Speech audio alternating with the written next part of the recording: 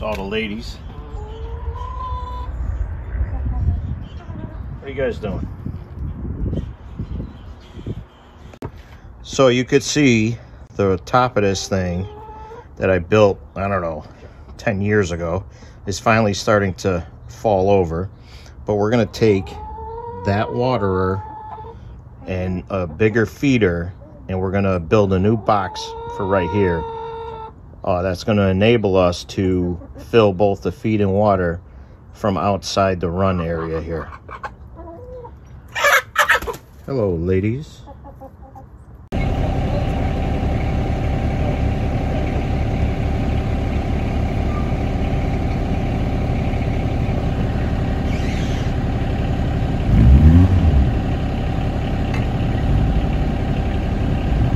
Drop it right here.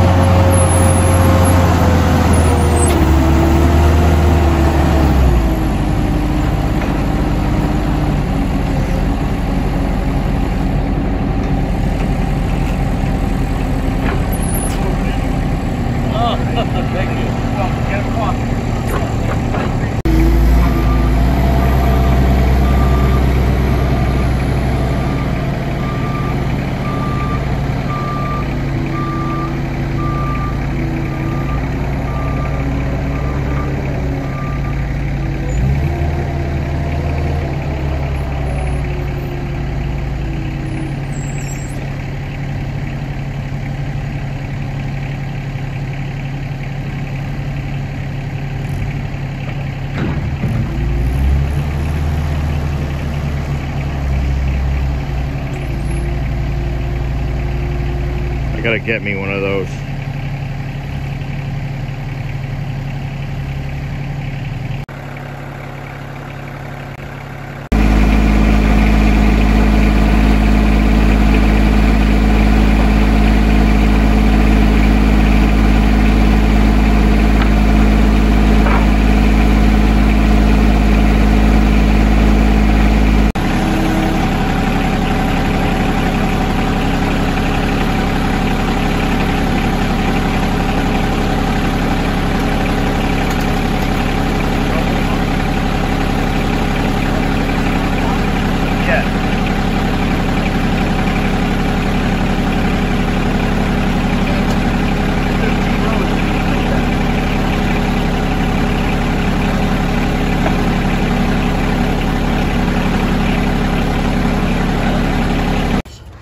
I thought you meant too high.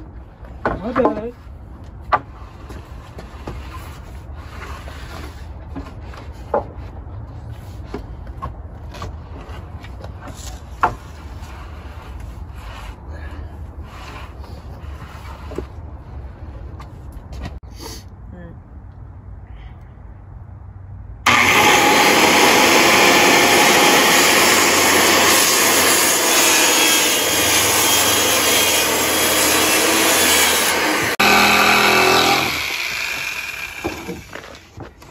So here we're making baseboards for our rabbit hutch.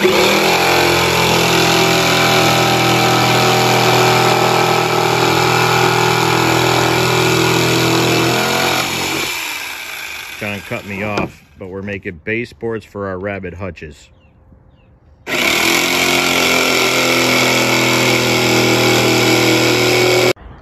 Alright, so we got the feeder hanging in here. It's just a rough box, nothing perfect.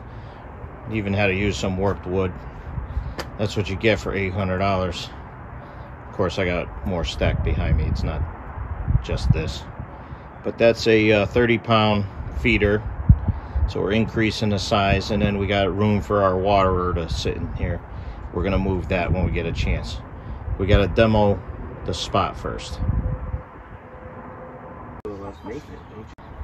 All right, so we didn't film it, but we put this in place, and we ended up the other one rotted out, but it suited its purpose for, geez, I don't know, 8 years or something.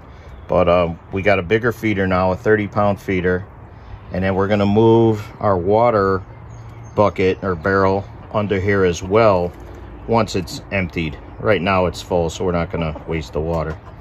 And all the ladies, we're gonna see how they take to this in a few minutes, but they're just picking up some food that we threw down.